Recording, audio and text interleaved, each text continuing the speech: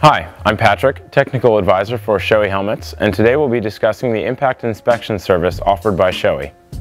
Some of the reasons you may want to send in your helmet include, but are not limited to, dropping the helmet, impacts caused by a crash, exposure to extreme heat, or exposure to chemicals or chemical fumes.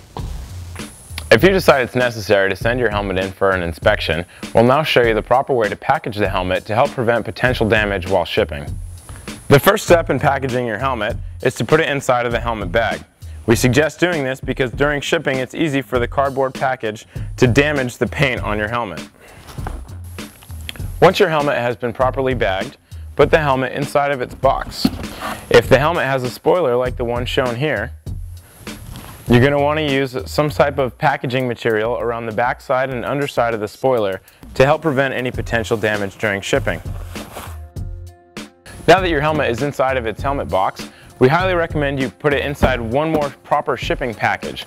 Once it's inside this box, before you seal it up, we're going to need some more information from you. Included with your helmet, we need a letter with a brief description of the issue with your helmet, as well as a daytime phone number and return address.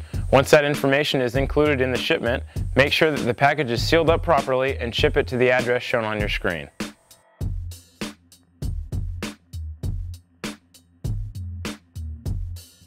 Once we receive the helmet, the inspection process will take 1 to 3 business days. Upon completion, the helmet will be returned to you UPS ground, including a letter with the results of our inspection. The inspection process and return shipping are both free of charge. We hope this tech tip has been helpful. Thank you for riding with Shoei.